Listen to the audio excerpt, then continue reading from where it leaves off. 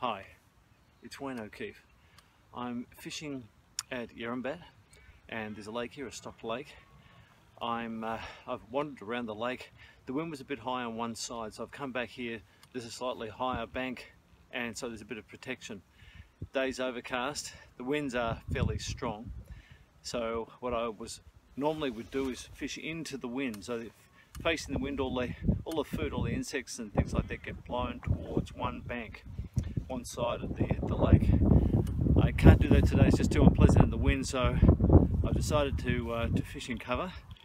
I'm using Berkeley power bait, so I'm using an aniseed flavour and a garlic flavour. I've got worms, I've got corn, and this is a stock lake, so I'm going for the trout. So we'll just see how we go.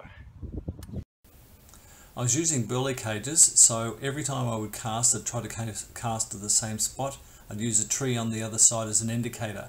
That way I'm putting burley in the same area to attract the fish to the same spot, and that made it easier to catch. Now this is the same day, but only half an hour later. The sun was out, so conditions were quite a bit different. It even got a little bit warm.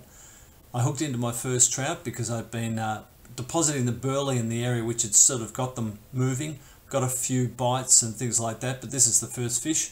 Caught this one on worm, and as you can see, it's not a big fish. It's also probably been in there for a while because it's quite an anemic colour, quite light coloured, same colour as that water.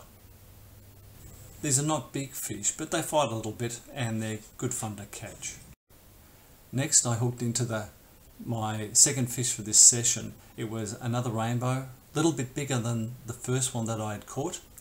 And I just got it the same way, casting to that same spot, building the burley up, which was attracting the fish in. I had been getting bites, missing a few, and then finally I got this one.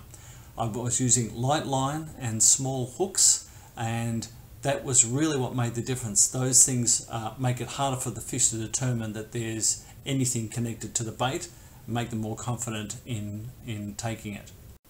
After 2.5 hours at Yarrambat and catching those two fish, I then moved on to Lilydale Lake. So my two sons came with me and we tried our luck there, doing the same things, using burley, light lines, small hooks, and it turned out to be quite productive. We only had 45 minutes, and in that 45 minutes I caught this nice little rainbow trout. A little bit bigger than the other two, had a bit of a fight, and was really good fun. It's certainly worth going out to these stocked lakes.